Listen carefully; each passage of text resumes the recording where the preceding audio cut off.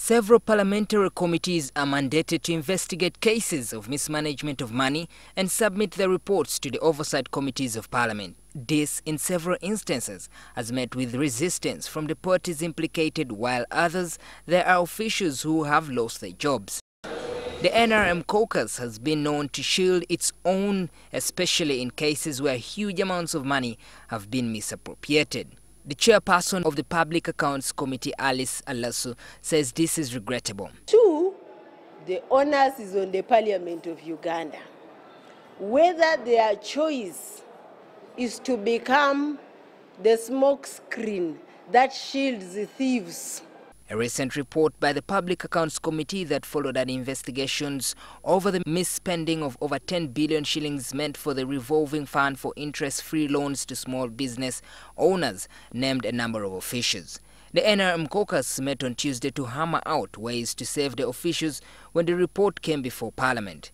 The MP for Madiokolo County, Martin Drito, a member of the NRM, says the caucus is wrong in this respect. I think it should be these individuals to defend themselves and not for NRM caucus to come with a kangaroo system of defending them.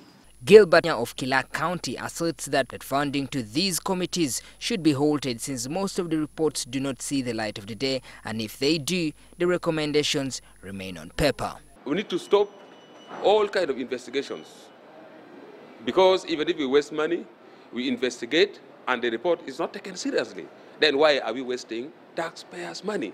Bufumbira East MP Idi Kwizera says there are NRM MPs who sit on the Public Accounts Committee and sign the reports, but then turn around in the NRM caucus meetings and defend those implicated. He adds that the rules of procedure of Parliament could be used against them. It is a disciplinary measure.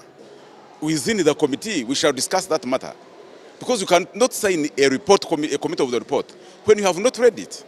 Many other MPs say this has put the NRM party in bad light because it demonstrates that they do not trust their representatives in the Public Accounts Committee.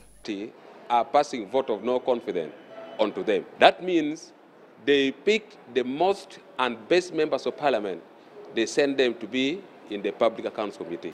It will mean that we, the committee, we, the NRM, we are beginning to fight our own committees. And it may not give a very good impression to the rest of the country and the public that we are being just to them.